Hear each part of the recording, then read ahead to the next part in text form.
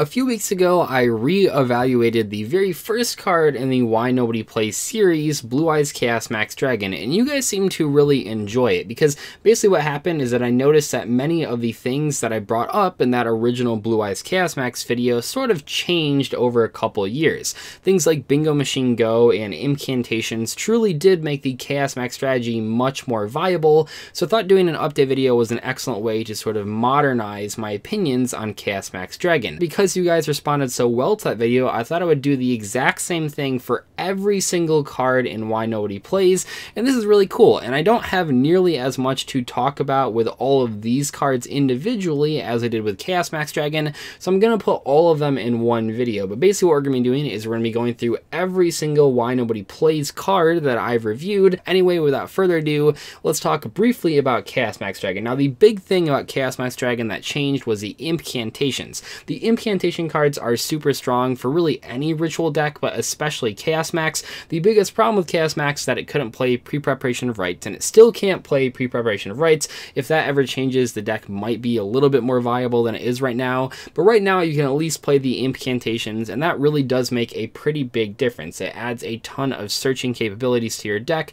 I've talked about all of this in that previous video, which I'll link in the description below, but basically if you don't want to watch that video, the big difference here is the incantations. What's funny about the Dark Bribe video is that before that video, I mean years before that video, Dark Bribe actually was a competitively viable card. However, when I made that video, no one was really playing that card outside of people that weren't very competitive, but a couple months later, with some new releases, people actually started playing this card in side decks. Even I played one copy of this card in a side deck for I think 2 different events, and basically what happened is that trap decks needed an out to cards like Twin Twisters and Red Reboot and Evenly Match, and while Wiretap was a significantly better counter to things like Evenly Match and Red Reboot, the problem was, and I found this as well, is that when you sided Wiretap against decks like Goki and decks that didn't play a lot of trap cards outside of Evenly Match and Red Reboot, oftentimes, or like half the time at least,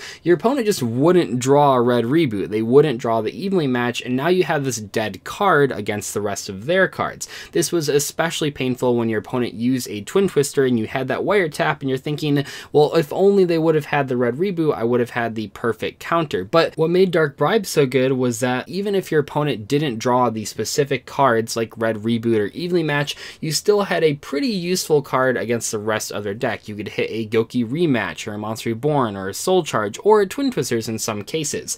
However, I still think that Wiretap is a better card, and specifically as we move forward, most people dropped Dark Bribe from their side decks, and we're specifically talking about decks like True Dracos and Altergeist and Frogs that were sort of experimenting with Dark Bribe, but Wiretap just ended up being way better against other stun decks. I think that personally, when I played Dark Bribe instead of one copy of Wiretap, I noticed that when I played those stun deck mirror matches, quote unquote mirror matches, I guess they're not technically mirror matches, but when you play the other slower strategies, Dark Bribe was significantly worse than Wiretap, because in those matchups you're really trying to get the most value as possible, where Dark Bribe is more of a tempo card. It's a minus in card economy because your opponent gets a free card to replace what you just negated. However, in the matchups where the main thing you're worried about are cards like Evenly Match and Red Reboot, it is helpful to have a sort of all counter to those types of cards. To no one's surprise, Magic Cylinder has not become any more competitive since I made that original Why Nobody Plays Magic Cylinder video.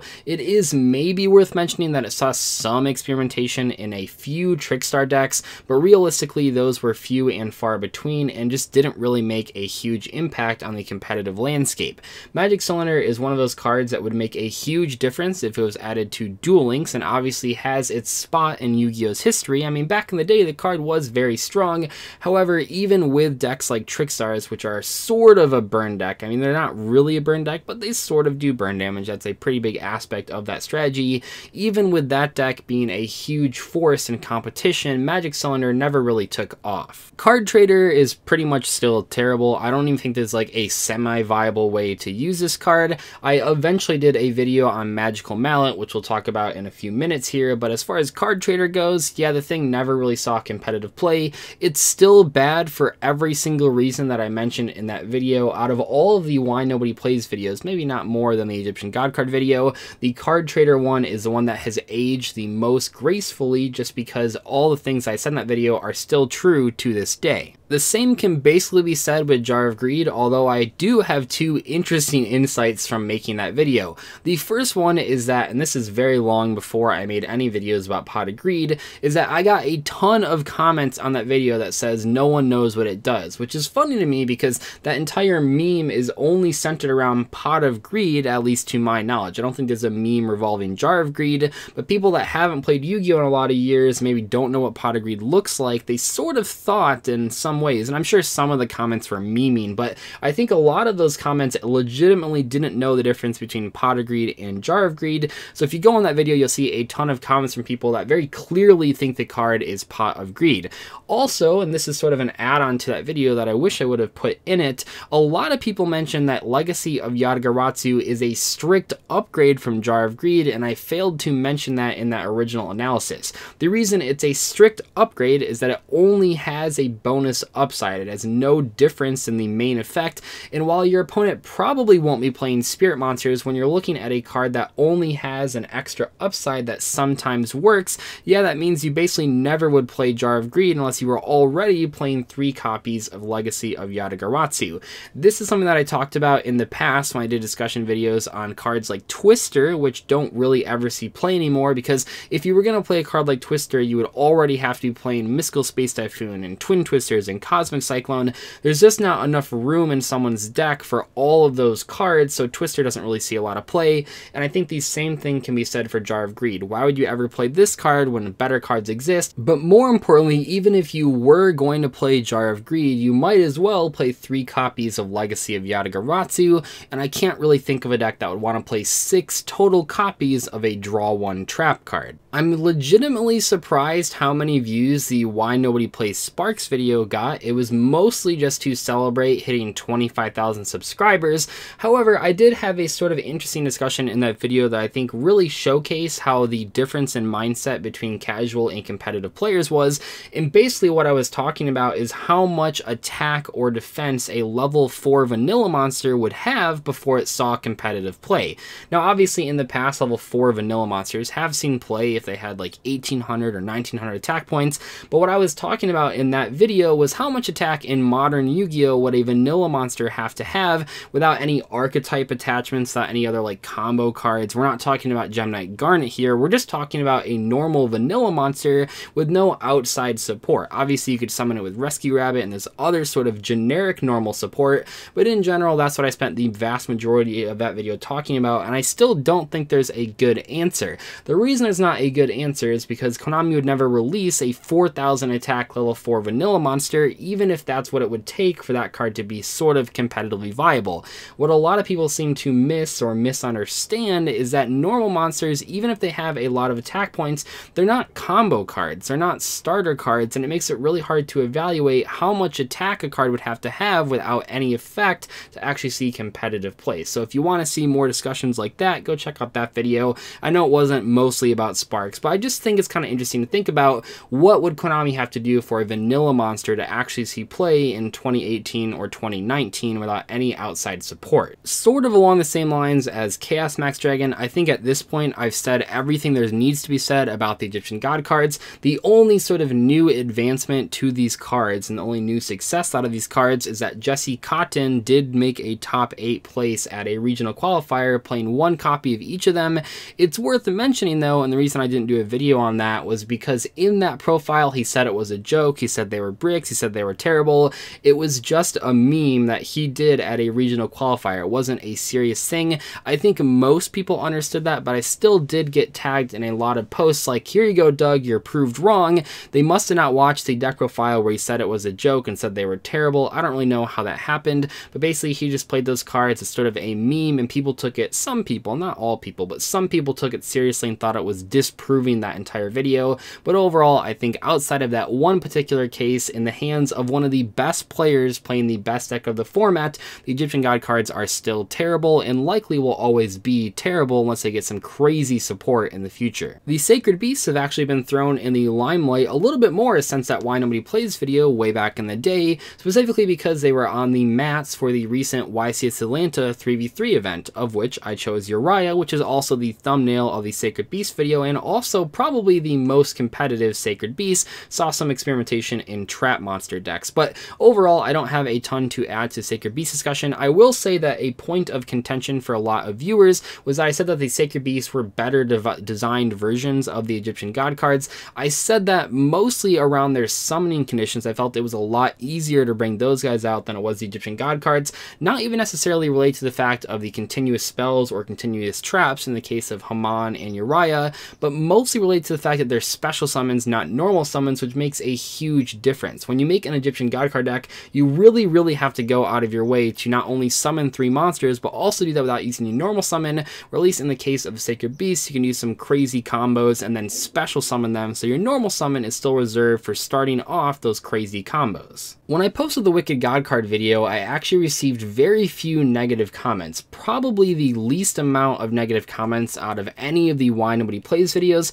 However, the one negative comment that I seemed to get a couple sort of vocal minority people yelling about was the fact that I missed, or quote-unquote wasn't smart enough to realize that the Wicked Gods were created as direct counters to the Egyptian gods. And here's the deal with that. While I understand that the Yu-Gi-Oh lore is important to a lot of Yu-Gi-Oh fans, in my Why Nobody Plays videos, and actually in the vast majority of all the videos that I post, I don't really care about the lore that much. I'm analyzing them from a competitive standpoint and talking about how good they are at tournaments or how successful they were at tournaments.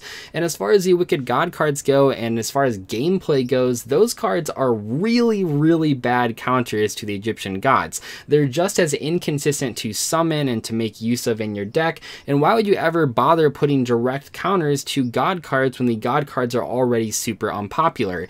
Even if you knew you were going up against the Egyptian God cards, there are 1,000 other options that you can use to deal with them that are much better than the Wicked Gods. Things like Dark Hole or Mere Force or Borolo Dragon, if you're looking at more modern cards, are all better options for dealing with the Egyptian God cards than the Wicked God cards, just because the Wicked God cards have the same issues as the Egyptian gods in that they take 3 tributes and they're inconsistent, they break your hands. So no, I didn't mention that in that video because I felt like it didn't matter, and I still sort of stand by that opinion. Sort of along the same lines of the card trader discussion, I think the Magical Mallet video actually mostly stays true. No one really topped with Magical Mallet after I made that video. It did see some play in spellbook decks, which I mentioned in that discussion. Mostly I did that video to sort of compare and contrast what makes Magical Mallet on paper better than Card Trader, but still not good enough to see play. I also added on to this discussion a little bit later when I talked about how when Magical Mallet was added to Duel Links as a skill, it suddenly became a lot more competitive, and I think that goes to show that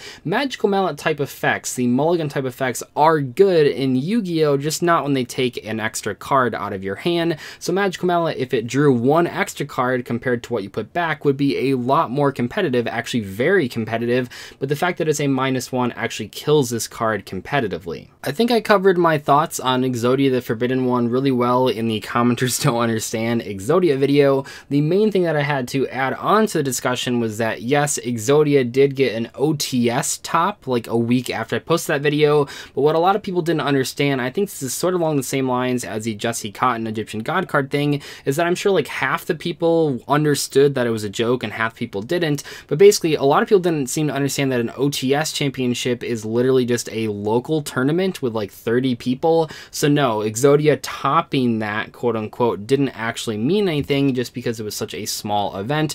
Overall though, yeah, Exodia is a fun sort of win condition. It is an iconic card. I even tried to throw my hat in and make my best possible Exodia list that I thought at the time was pretty consistent if your opponent didn't have any hand traps, of course, but that deck unfortunately got hit on the ban list sort of indirectly by Striker getting hit. But overall, I still think that if you're trying to play Exodia, that Sky Striker Exodia list, well, it doesn't play that many Sky Striker cards, but the Exodia list that I posted a few months back still, for the most part, works fairly decently if your opponent doesn't have a hand trap or any negations, and if you're trying to play Exodia, that's probably the best way to do it. I didn't really mention any of the bad Exodia traps or spells or all those sort of weird pieces of support. I think those are more oriented towards casual play, and as I've sort of mentioned, and you guys know, this is a competitive analysis channel. Looking back on it, the why nobody plays your favorite Yu-Gi-Oh deck video feels kind of out of place. It probably shouldn't have been part of the why nobody plays series, because that series isn't really about the sort of general discussion I did in that video. The main reason I made that video is because all the time I get asked at events, why does no one play, and then they say like their favorite rogue strategy.